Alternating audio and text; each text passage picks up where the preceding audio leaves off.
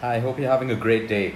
Today I want to talk about HDL. We're all aware of our lipid profile where we look at figures like our total cholesterol, we look at our LDL, we look at our HDL, we look at our triglyceride levels and all of that stuff.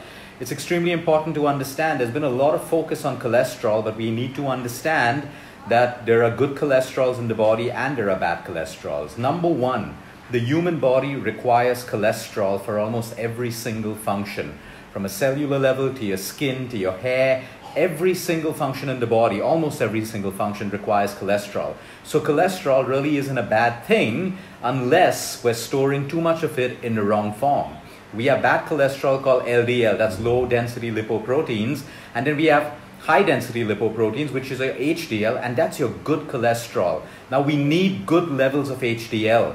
You see, all of our focus is usually on lowering our LDL, which is our bad cholesterol. We constantly look at ways to lower that. But we need to understand it works in the human body as a ratio. So if you have a good HDL, the function of HDL is to remove, it acts like a scavenger, removing LDL, too much of LDL out of your body. It basically takes it to the liver to be excreted out of your system.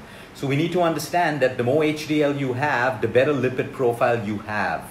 It's very important to understand a lot of people get medicated on total cholesterol, but we need to go a step further and look at the ratios, because sometimes if your triglycerides are way in control, your HDL is really good and it's only your LDL that's high, you're still in a much safer place. But if your triglycerides are over level and you have low HDL, then yes, there would definitely be a requirement for medication. But like I always say, never get off your medication or your statins without your doctor's permission. But yes, I also say that it is possible to get off your statins when you make lifestyle changes. You work with your lifestyle, you work with your doctors to reduce your medication over time. There are very few people who need cholesterol medication for a lifetime. A lot of those cases are highly genetic, and no matter what lifestyle changes they make, their HDL tends to be low or their triglycerides tend to be high. But now we're going to focus on simple things that can help you boost your HDL, because the more HDL you have, of course, within the limit, it's going to keep your heart in a safe place. So it's not about just getting rid of LDL, it's about using what your body already has, which is HDL, to act as a scavenger and remove bad LDL from your body. What happens is the LDL accumulates and it forms plaque within our arteries. It causes inflammation, and that leads to strokes, blockages, and all of the other problems related to heart disease and cardiac arrests. Now, unfortunately, there are very few things that you can do to boost your HDL.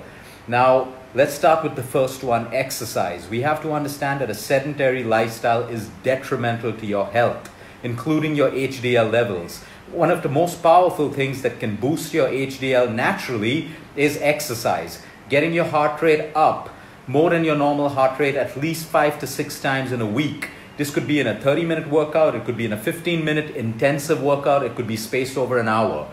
You could get it from a dance class, you could get it from your Pilates, you can get it from running, from weightlifting, whatever it is, but you need to get your heart rate up. That's extremely important. Exercise is one of the most beneficial ways of getting your HDL up. Number two, we look at omega-3 fats. Now when I say omega-3, this doesn't mean you have to jump onto supplements right away. Now if you already have a low HDL problem, sometimes a good quality omega-3 supplement will help. But if you're a fish eater and you're getting good quality fatty fish, you will get your omega-3 from those natural fish sources. For vegetarians, you get it from flax seeds, you get it from walnuts. So depending on your levels, you decide professionally if you need to supplement or not. But we do get omega-3 in a lot of non-vegetarian, vegetarian options as well. Now, good fats, for the longest time, people have victimized good fats.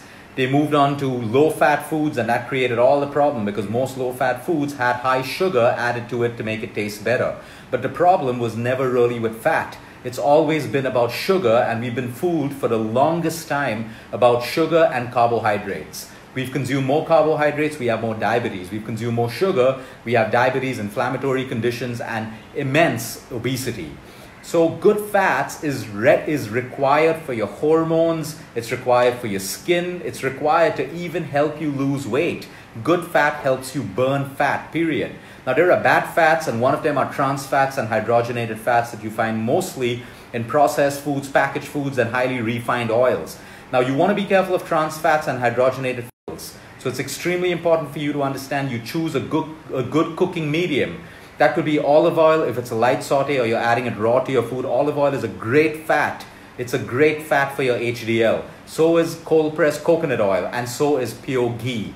Any cold-pressed oil for that matter in the right proportion will boost your HDL. Now we need to understand that even if it's a good oil for you, if you have it in excess, it is going to make you put on weight, and it is going to be bad for your heart. So if you're going to start drinking coconut oil in the morning and you're not going to change the proportion of coconut oil or other oils in your food, it's going to be a problem for you. You are going to put on weight, and too much of anything, including good oils, will be bad for your body. So we need to understand that the good fats are essential for boosting up your HDL levels and also decreasing your triglycerides. If you're a smoker, you need to understand that smoking will suppress your HDL, and this causes damage in your arteries and allows more of the plaque and more of the inflammation to happen between your arteries, which is why for smokers, HDL levels are usually on the lower side. So by cutting down on your smoking or getting off completely, you will be able to change your HDL levels. If you carry too much of weight in your abdominal area, it makes sense for you to start looking at losing a couple of inches and a little bit of weight, because any amount of weight loss will help you boost your HDL levels right up. Now there are certain foods which are rich in anthocyanins. These are in colored vegetables like eggplant, purple cabbage, and the entire berry family. So these different colored, dark colored vegetables are rich in anthocyanins, which also helps you to boost your HDL up. So these are the few things. Unfortunately, there are very few things that you need to boost your HDL levels up. But if you really look and you have a balanced lifestyle where you're working out, you're having your food, the right medium of oil going into your system, you really don't have to worry too much about your HDL levels. Like I said, the biggest stealer of good HDL is a sedentary lifestyle. So that's something that most of us have the ability to control and to change right away. So have a great day, everyone. If you have your lipid profiles, go through that. You want to be aware of your HDL, because most people only look at their total cholesterol. Don't look at your total cholesterol.